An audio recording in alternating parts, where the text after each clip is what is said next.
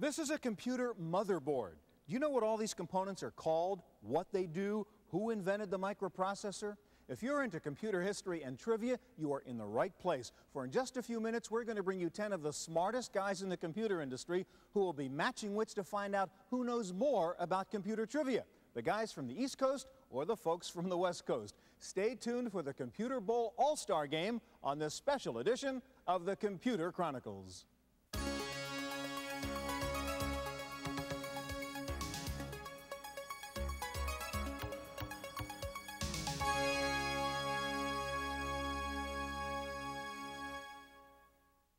Computer Chronicles is made possible in part by the Software Publishers Association, providers of educational materials to help manage software. Don't copy that floppy. And by Hewlett-Packard, Personal Computer Division. Now, ladies and gentlemen, the host of the PBS television series Computer Chronicles, here is Stuart Chaffee. Thank you very much. And thanks to the Computer Bowl Orchestra, otherwise known as the Peter Morgan Band. Thank you very much. Okay, ladies and gentlemen, hackers of all ages, good evening and welcome to the Computer Bowl All-Star Game, presented by the Association for Computing Machinery. Who knows more about computers? The East folks, guys? The East folks?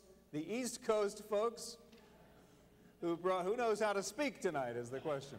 Who knows more about computers? The people from the East Coast who brought us mainframes and mini computers? Or is it the people on the West Coast who brought us silicon chips and personal computers?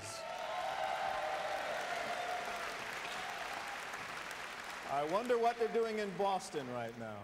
Tonight we're going to find out once and for all. We're here tonight in the San Jose Civic Auditorium, site of many famous sporting events, but none so spectacular as what will follow in this next hour.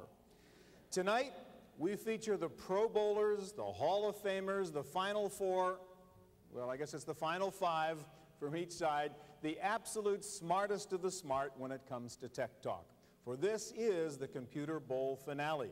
It's the Super Bowl, Game 7 of the World Series, the Stanley Cup Final, the Olympics of hackerdom, all wrapped up into one tonight. It is the revenge of the nerds, the ultimate moment of geek glory for the winning team. So far, we've had 5 Computer Bowl contests, and the West has won the regular series by a score of 3-2.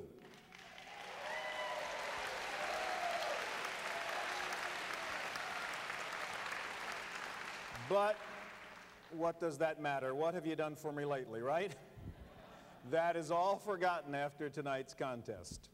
Gathered here in San Jose, I gather is a partisan crowd. Who's going to win, audience? Okay, a couple of you. All right, up in Redmond, Washington, we have a group of Northwesterners joining us tonight live via satellite. You guys hearing us loud and clear? We could only afford two-way audio. 1 year we'll be able to do this. Back in Boston, the bastion of East Coast computer wisdom, we have a live audience watching via satellite. You guys in Boston better root for the East Coast because the Westerners are outnumbering you here. Okay, let's get to it. Representing the East Coast and their great tradition of pocket protectors, White Sox, Red Sox in Boston. From Foundation Technologies Limited, Neil Cleanup Colvin.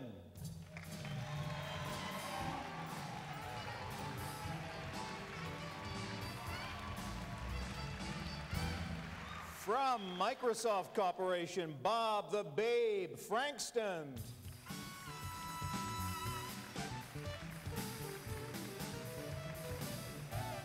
Author and computer historian Pamela Mighty Duck McCorduck.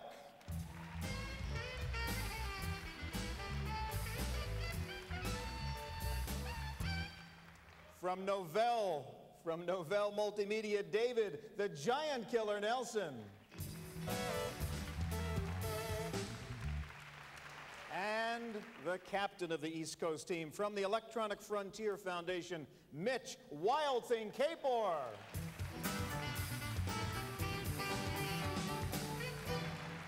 Now, from the West Coast, with their great tradition of sunshine, earthquakes, the San Jose Sharks, Go Sharks. From Microsoft Corporation, Bill the Goalie Gates.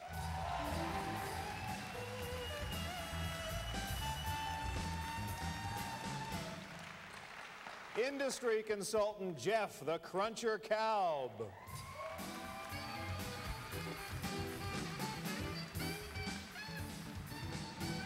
From Interval Research Corporation, David Slam Dunk Liddell.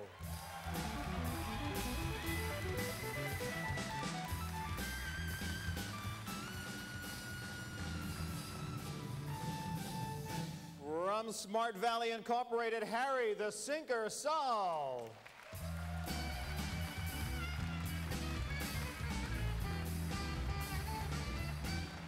And the captain of the West Coast team from Sun Microsystems, Bill the Jammer Joy.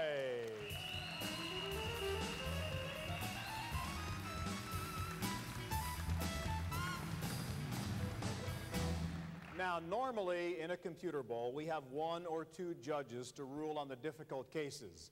That means when Capor or Gates disagree with the official answer.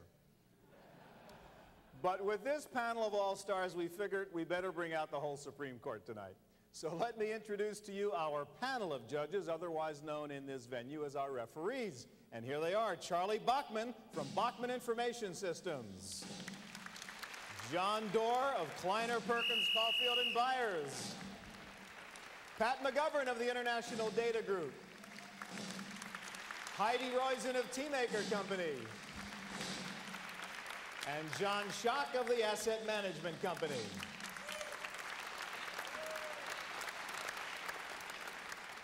It is now my pleasure and honor to introduce to you the official examiner for tonight's Computer Bowl All-Star Game, the only man whose medical alert tag says Intel inside.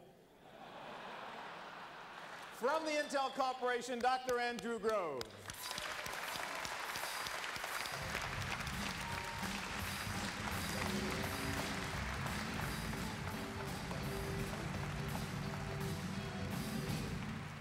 Ladies and gentlemen, all-star teams from the East and West, it's time to boot up.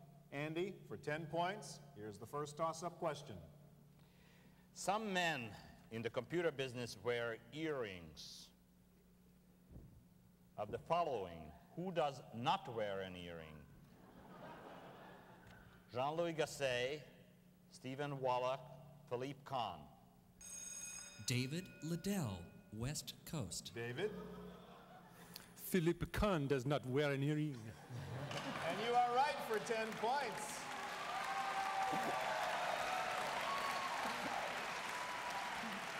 Andy.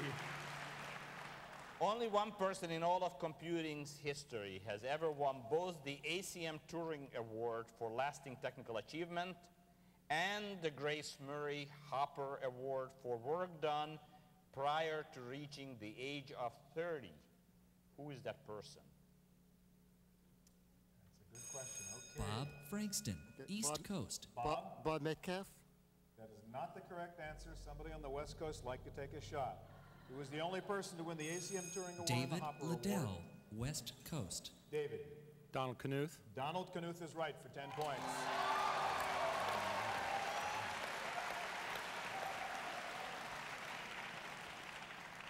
A 5 1/4-inch floppy disk has a right protect notch on its left side when held for insertion into a horizontal disk drive. On an 8-inch floppy disk, there is a right enable notch. Where is it located on the disk? Mitchell Kapor, East Coast. Mitch? On the right side. That is not correct. You've got a couple of sides left, West Coast.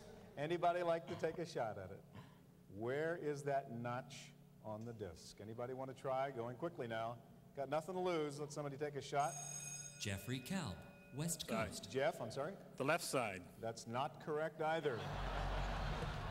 We had 1 or 2 more shots. I think somebody'd get it. It is on the leading or front or top edge of the disk as you put it in. Bonus round. All right. Time for the first bonus round. The score right now before we begin this bonus round is 20 for the West, 0 for the East. Here's a chance for the East to pick up 30 points in this bonus round. All right, if you guys can huddle together now, This is only for your team. There will be 8 of these. We'll go up and back evenly and fairly.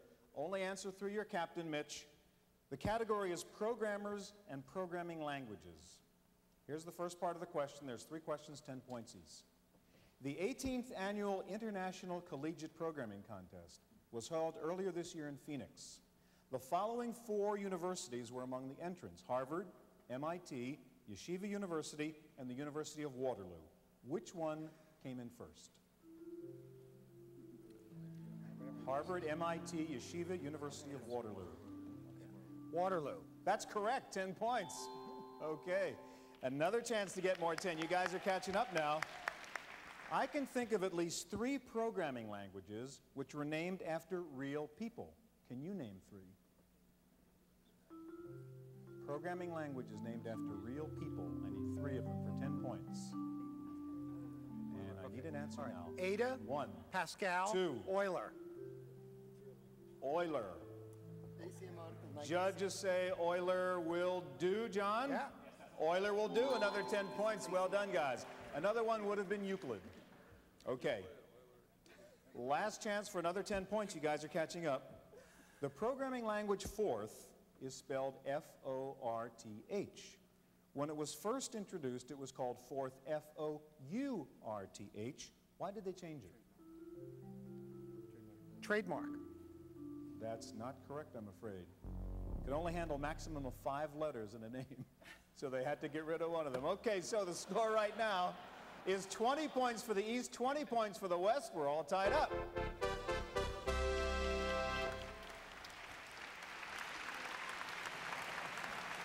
Let's get back to our toss-up questions. Any side can answer. Andy.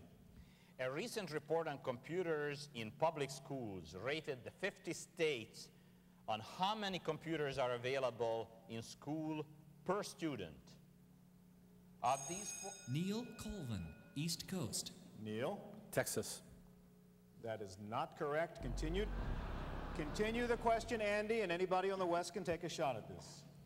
Of these 4 states, which one ranked number 1? Alaska, California, Minnesota, or Massachusetts? Which state had the most computers per student in school? I need an answer quickly, guys. Harry Saul, West Coast. Harry? Minnesota. That's not correct. The correct answer is Alaska. All right, go ahead. According to Red Herring magazine, one high-tech company led all others last year in raising venture capital, raising $35 million in the first 3 quarters of 1993. What company was that? Jeffrey Kalb, West Coast. Jeff, what do you think? Kendall Square Research. That is not correct. Anybody on the East like to take a shot at that? Who raised the most venture capital last year in 93? $35 million in the first 3 quarters of 93. Anybody want to take a shot for 10 points? Going once. No ideas? The answer is? David Nelson, East Coast. David? Not correct. Open Vision Technologies. Bonus round. All right, time to give you guys a chance. Let's see, the score right now is what? 30 East Coast, 20 West Coast, so you're behind by 10. Let's see if you can catch up now. Chance, 3 questions, 10 points apiece. Once you guys gather together, you can consult. Only Bill can give me the answer. The category is IBM. 1993 may not have been the best year for IBM, but the company did distinguish itself by being number 1 worldwide in a very significant way. In what way?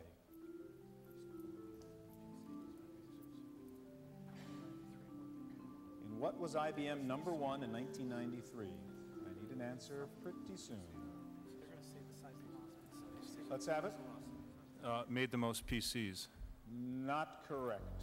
The answer is they had the most U.S. patents issued of any company in the world. All right, let's try for another 10 points now, again in IBM. IBM has been traditionally a stock favorite. I'm sorry, judges, yes? A reprieve for the West? We think that may not be the answer you were looking for, but it may in fact be correct, so we're caucusing. 10 points for the West Coast. Okay, thank you, judges. You guys are sharp. Okay. We're rewriting the script. Why not? All right, here's another chance for 10 points. Now, as I said, IBM has traditionally been a stock market favorite, but in this decade, it announced its first ever quarterly loss. Give me the year and the quarter of that loss. In what quarter did IBM announce its first ever loss? The only clue is it is this decade, of course. I need an answer. Second quarter of 1990. No, that's not correct. Fourth quarter 92. Fourth quarter 92 is the answer. All right, you've got a chance at another 10 points now. Judges, no reprieve there, right? I can keep on going here? Here's a good one. At IBM San Jose Labs, while developing the platters for their Ramak hard disk, they had to figure out a way to control the grain size of the oxide particles. They came up with a very innovative solution. This will be multiple choice, so listen. Was it using a colander, sifting them through a pair of nylons, or polishing each grain to size?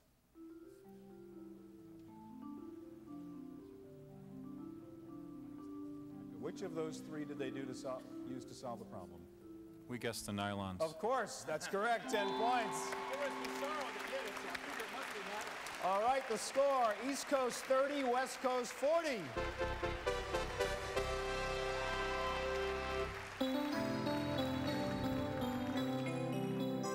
Time. All right, that's the end of round one. The score is the West Coast ahead by a score of 40 to 30.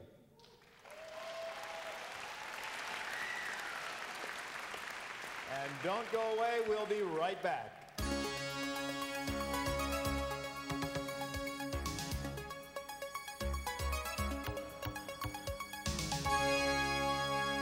All right, as we get ready to start round two of tonight's Computer Bowl All-Star Game, the score once again, the West ahead by a score of 40 to 30. We go back to 10-point toss-up questions, and Andy. Robots have been popular characters in movies for many years. Of the following four movies, Target Earth, Silent Running, Journey to the Center of the Earth, and Space Camp, which one did not feature a robot? Neil Colvin, East Coast. Neil? Journey to the Center of the Earth. Well, you're a good one. 10 points. All right, score's tied. Here we go again. According to the book, The Green PC, what is the annual cost for generating the electricity it takes to run all the world's personal computers? Is it $900 million, $1.5 billion, $4.6 billion, or $10 billion? How much electricity does it take to run the world's PCs? All of them. Multiple choice, guys. You got to pick one. Going once. Going twice. Bill Gates, West Coast. Bill? 4.6 billion. That's the right answer. 10 points for the West.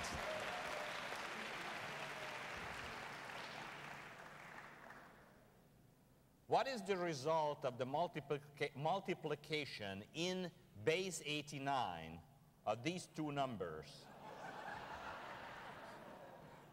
11 and 11.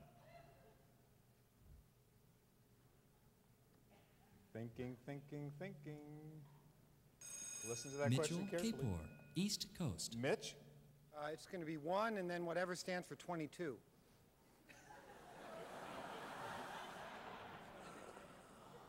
Judges, I can't take that.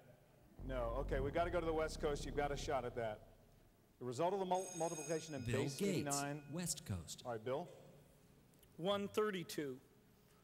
That's not the correct answer either. The answer is 121 because it's always 121 except for base 2, 11 and 11. Judges, yes? Thank you. Okay, next. It's obvious. Obvious, Andy says. One of the earliest word processors was written by a company named Lifetree Software. What was it called? Bill Gates, West Coast. Bill? Easy Rider. That's not correct, Bill. Anybody want to take a shot on the East? Bob Frankston, East Volkswagen. Coast. Bob? Volkswagen. Correct for 10 points. Bonus round.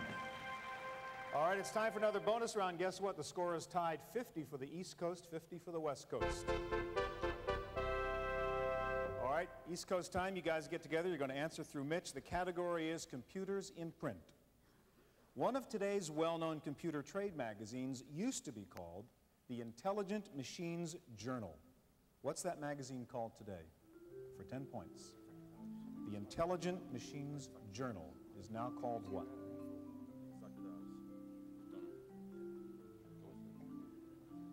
Give it a shot. InfoWorld. All right, 10 points. Well done. Second chance to get 10 points. Computers are print. Way back in 1945, it's nearly 50 years ago, an article appeared in the Atlantic Monthly entitled As We May Think. In the article, the author predicted the PC, distributed databases, and hypertext. Who wrote the article? Vannevar Bush. That's right, Vannevar Bush. Another 10 points. Well done. Last chance for 10 points. In the book Jurassic Park by Michael Crichton, a supercomputer is used for DNA sequencing. What brand of supercomputer is used?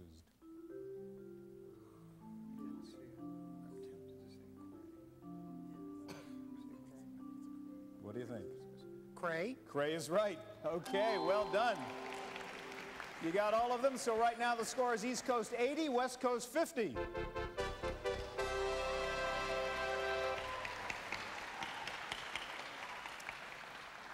Okay, Andy. The following three movies, all at least 25 years old, all had computer themes. Death Set, GOG, and Billion-Dollar Brain. Can you list those movies in chronological order? Oldest first. Three movies with computer themes, and we need the order of those three.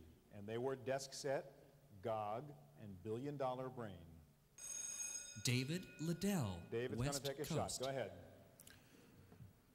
The order was Desk Set, Billion-Dollar Brain, God. That is not correct. Anybody on the East like to try again? Put those three movies about computers in chronological order, oldest first. Mitchell Kapor, Mitchell, East try it. Coast. It was the order you read them in. Nice try, but even that's wrong. No, it was GOG first, which goes back to 1954. Desk Set was 1957. Billion-Dollar Brain was 1967, so nobody did get that right. All right, next question, Andy. The PDP-10 is a well-known minicomputer. What was its immediate predecessor called? Bill Gates, West Coast. Bill? PDP-6. Absolutely right. Bonus round.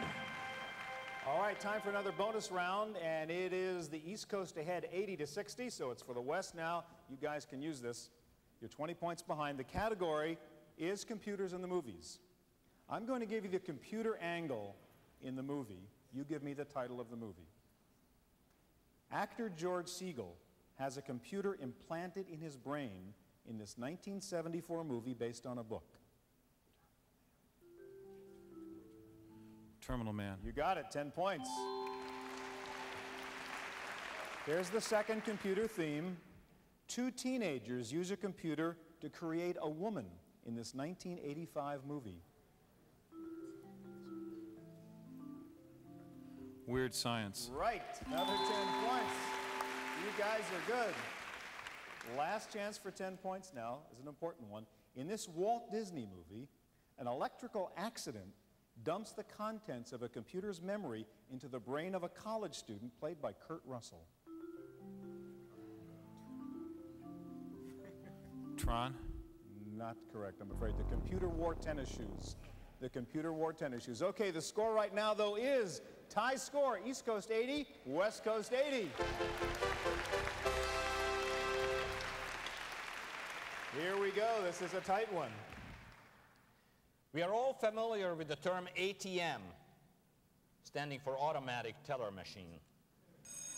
David Liddell, West Coast. Asynchronous transfer mode. That is not correct. All right, Andy, you can finish the whole question, and somebody from the East can take a shot at it. Okay? But way back in the 1950s, the Bank of America installed one of the first computerized banking systems built by GE.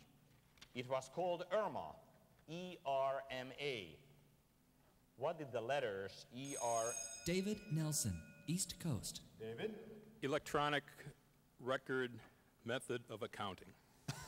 Electronic recording machine accounting. Okay, yeah, 2 of the 4 words, Dave, but not all of them. Electronic recording machine accounting.